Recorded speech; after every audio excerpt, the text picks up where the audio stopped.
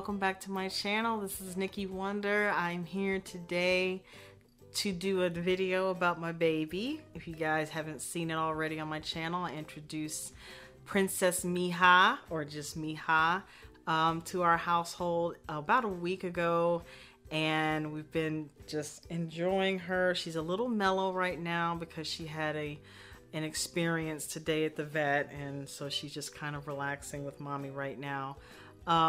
But yeah, I wanted to talk to you guys just for a second about, what it's been like with her.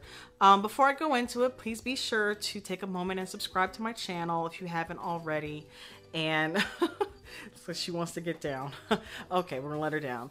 But yeah, so take a minute to subscribe to my channel, and you guys can hear more stories about baby Miha as she's walking around here while I'm filming.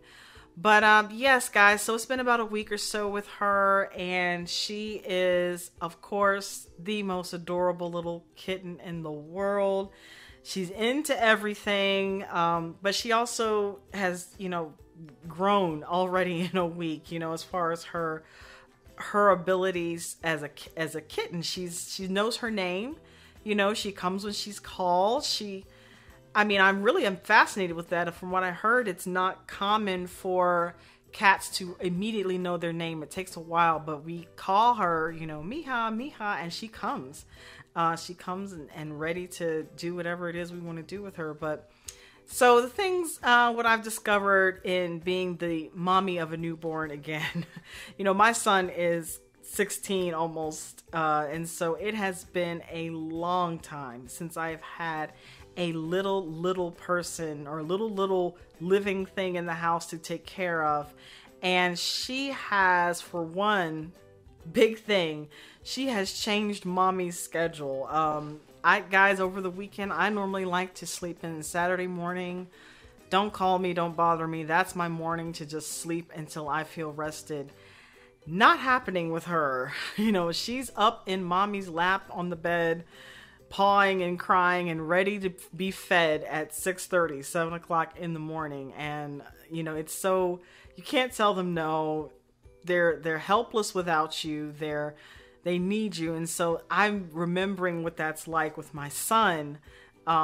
He was up 6 o'clock, crying and ready to be fed, and you just have to do it. You're mommy, you're daddy, you have to get up with them. And so that's one thing that she's done for me and my husband, and she has reminded us what it's like to have a newborn in the house, because as soon as you feed her, she wants to play, and then she's up. And so that is one big thing. Another thing that I've discovered is the importance of making sure you tend to their every need.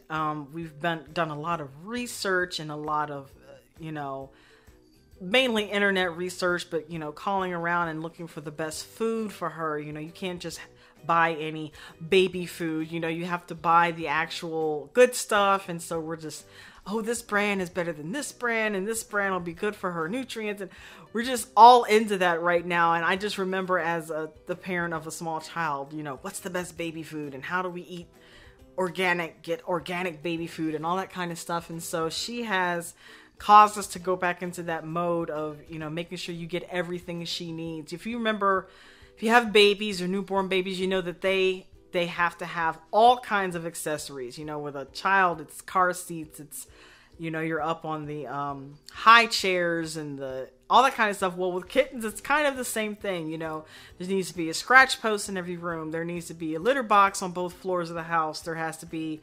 toys that she can't swallow, vacuum the floors because you might drop a piece of paper that she eats and digests, and then it's bad for her. So it's like having a little child in the house again. And while it's tiring, and I am very tired right now, I couldn't love her more. She really is just a little blessing. It actually has also blessed our relationship. My husband, who was 250% against an animal in the house, he was against cats in general. He warmed up to maybe getting a dog one day, and then for him to let her in like this, he is not the man I married now. He is, my husband is a big, tall guy, and he is holding little football Mia like this precious little baby. She is in his lap all the time. You know, the places where he was like, she's not coming in the room. Guys, she's in the room. Okay, she's not coming on the bed. Guys, she gets up on the bed.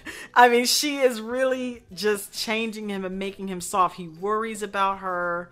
You know, if she falls or something, he's like, is she okay? Is she okay? So he's becoming this overly sensitive guy, and everyone has noticed it. Friends, family, they're looking at him like, who are you? And he's like, what? She's my little girl. And so he's taking so much time and to attend to her needs. We both went with her to the vet today, and guys, she had her first baby checkup with the vet, and they had to do the probe up the backside, and oh, the look on her face, and she cried and she looked at mommy like, why do I have to do this? And guys, I felt so bad. It's like that first appointment I had with my son where he had to get shots, and they look at you like, mommy, please, why? This hurts so bad. But you feel helpless as a parent because you know they have to go through that. They have to have those checks and get those shots and things like that. And oh man, I almost cried right there in the vet's office just because she looked at me when they were doing it like, you know, and it was only 10 seconds, but still 10 seconds of her little life that, you know, she's only 10 weeks old. So it's like her first traumatic experience. And so I felt bad, but she's starting to warm up and be herself again, you know, the last couple hours. So I think she'll be okay. But yeah, guys, it has been a great, wonderful experience. I feel like a new mommy all over again.